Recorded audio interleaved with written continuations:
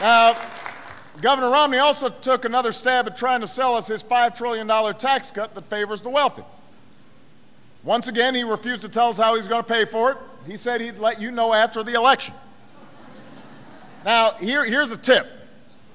Usually when a politician tells you he's going to wait until after the election to explain a plan to you, they don't have a pleasant surprise in store for you.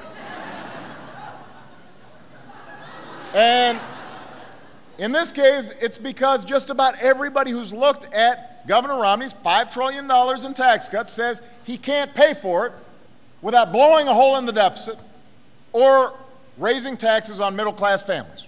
It can't be done. Governor Romney says he has a plan to create 12 million new jobs in the next 4 years. But when folks started crunching the numbers, it fell apart even faster than his tax plan. Turns out his jobs math isn't any better than his tax math. The Washington Post called it a bait and switch. So let's recap what we learned last night. His tax plan doesn't add up. His jobs plan doesn't create jobs. Deficit reduction plan adds to the deficit. So Iowa, everybody here has heard of the New Deal. You've heard of the fair deal.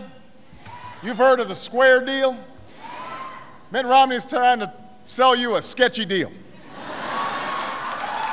We are not buying it.